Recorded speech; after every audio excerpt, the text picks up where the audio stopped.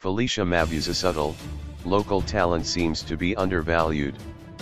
Veteran TV personality Felicia Mabuza-Suttle has once again cast the spotlight on the value and treatment of local artists.